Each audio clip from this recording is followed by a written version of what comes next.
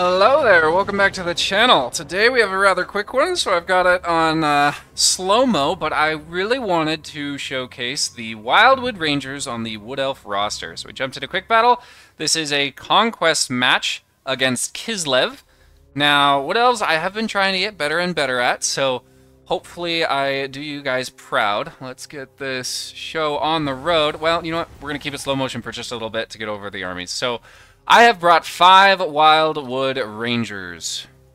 A nice big wide front line. It's very much melee. I only have 2 Deepwood Scouts and then a couple of Cav, well actually a decent focus of Cav here on this flank. And the big thing that I want to showcase about the Wildwood Rangers is 2 things. Number 1, they have bonus versus infantry now, so they're actually really good at fighting other people's front lines, armor piercing especially. So into armored Kossars, they're actually going to do fairly well. Now they are taking some decent pistol fire here from the armored Kossars, but armor piercing anti-infantry, that is a unit they are designed to fight. They do have stock and vanguard deployment, which means I get to start right on top of their lines, and they only get probably 1 or 2 volleys, so it works out really well for me. They also, the second point, have had their Guardians of the Wildwood reworked. Now, this actually isn't going to take place in this game, sadly, but if there's a terror-causing unit around, they do get a +10 attack, which basically makes this unit a very good all-arounder. Most large, like single-entity monsters will have terror, which this essentially gives them a bonus versus large, so they're just a really good all-arounder unit. They are fairly expensive, but I really like them for the Wood Elf playstyle. Now, I only have 2 archers. This is not meta Wood Elves. I am playing very melee heavy, but it's going to catch my opponent off guard, and hopefully we can turn this into a win. So, for my opponent, we have the classic armored Kossars with pistols all on the side here. I'm going to pause for just a little bit longer. And then a couple Kossar spears in the back. We have an Ice Witch with Ice Sheet and Death Frost for their spells.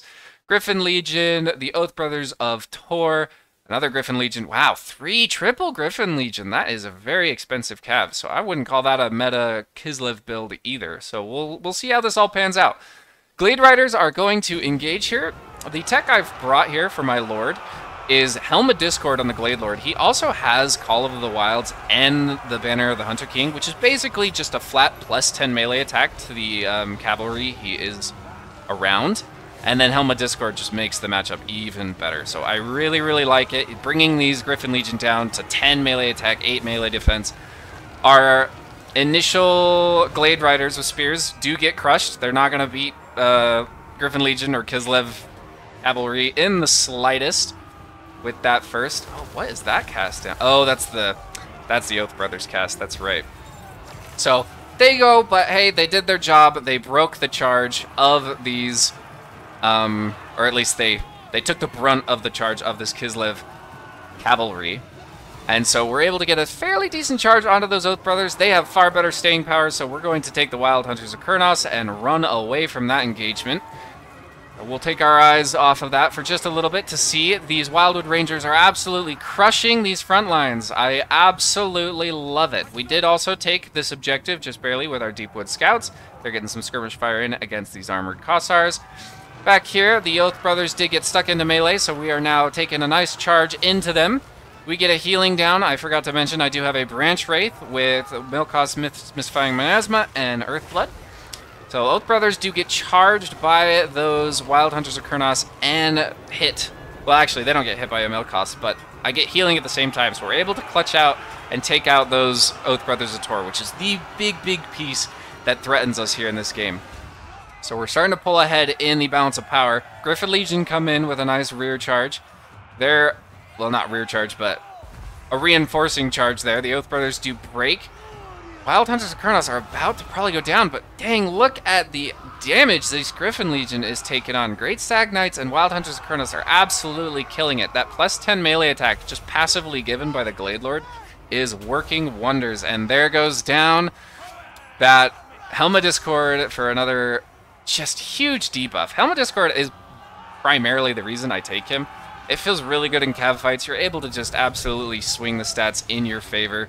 And it just feels so good. So, really happy with that. We're going to take the Wild Hunters Kurnos, see if we can hunt down the Ice Witch. We're able to clean up all of these front lines. As you can see, the Wildwood Rangers did amazing. I know I said I wanted to showcase them and then we didn't really show them, but infantry fighting just isn't that exciting. Watching Cav, you know, charge, cycle charge, and go back and forth, seeing those engagements, I guess, kind of has my attention more. But again, this is a really, really quick battle. And at this point, the game is over. We do end it there. And super fast. I wouldn't say either of us had very meta builds, but it definitely showcased, if you look at the damage numbers here, the effectiveness of these Wildwood Rangers. They did their job and then some. Super proud of them. Our cavalry, they just kind of broke here, but the two heavy hitters of the Cav did absolute wonders. And then, of course, our casters and Lord don't do too much. So we'll go over the Kislev numbers here. Hopefully you did enjoy that one. I know it was a quick one, and I know I haven't uploaded in a long time. I don't know. It's a mixture of burnout for the game. I'm really just waiting for that next DLC. I'm so excited for the next DLC. So with it on the horizon, I haven't been gunning to play the game as much. Some decent value here at the end here with these cav units. And then there are a lot of other things. Worlds for League of Legends going on. I am a fan of that. I will watch that. Presidential election and Halloween and all sorts of stuff kind of got in the way. So I apologize for the lack of uploads. I don't know if it's going to pick up until that DLC comes out or not. I'm really, really waiting for that DLC. Regardless, hopefully you did enjoy this short one, just showcasing the Wildwood Rangers there. I know this is another win, and it feels kind of like a stump here, but I'll be honest, I struggled to find... I did play some tournament matches and turns. Domination. I just don't like domination that much. Domination tournaments, that is. So, I'll try to find some more competitive battles for you guys in the future. I did have one I had lost, but the hotfix that CA came out with totally desynced the replay. And it was a Wood Elves versus Khorne, where the Wildwood Rangers, like, beat the Khorne infantry? At least, you know, fairly soundly. It was mainly Marauders and Chaos Warriors, so it wasn't, like, anything too special. And then my cav got obliterated by Minotaurs, and we eventually lost that game, but with the hotfix, it desynced that replay, and now it doesn't play out the way it does, so, or the way it should have. So regardless, I will try to find more replays in the future that are a little bit closer, especially try to grab some losses for you guys, so it doesn't feel like you come in and just see me win every single time, which, you know, that's just my bias, and like, oh, that was a good game, I pick it, I play it. Hopefully that doesn't bother you too much. Let me know, though, if there's something you would like to see specifically, multiplayer battle-wise, faction-wise, or if you want to see campaign stuff. I think the tier list I did for Beastmen did really, really well, so I might try to do some tier lists. I think campaign gameplay may be something I try here in the near future with the DLC coming out. I'm really excited for the Ogre rework and Gorbat Ironclaw, Skulltaker.